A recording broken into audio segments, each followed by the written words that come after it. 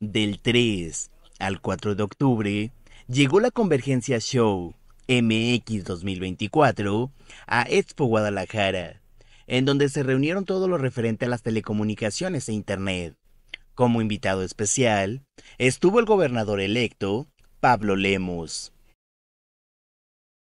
La Convergencia arrancó presentando a las autoridades presentes, quienes ofrecieron unas palabras de bienvenida a los asistentes. Será la primera vez en la historia que el 1% del presupuesto del gobierno del Estado estará enfocado en ciencia, innovación y tecnología.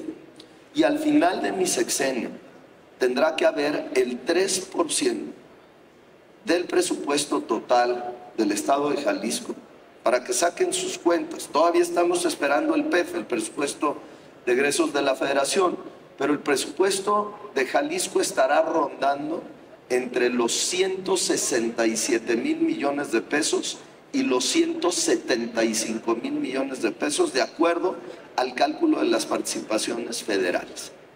1% para el 2025 y crecer hasta el 3% cuando terminemos el sexenio 2024-2030. Esa es la visión que tenemos en Jalisco, de apostarle a la ciencia, la innovación, la tecnología y el apoyo, sin duda alguna, al sector empresarial. Bienvenidas y bienvenidos a Jalisco. Muchas gracias. Al terminar, se llevó a cabo la entrega del premio Forjador a las Telecomunicaciones, el cual fue otorgado para el maestro Javier Juárez Mojica. Creo que todos queremos el desarrollo del sector y en ese sentido, pues creo que siempre encontrarán en mí, en la institución, en un aliado, pues para buscar esas acciones que permitan lograr el desarrollo de las telecomunicaciones en beneficio de toda la gente, de la industria, de los usuarios, de las audiencias, y entonces pues simplemente agradecer muchísimo este reconocimiento. Muchas gracias.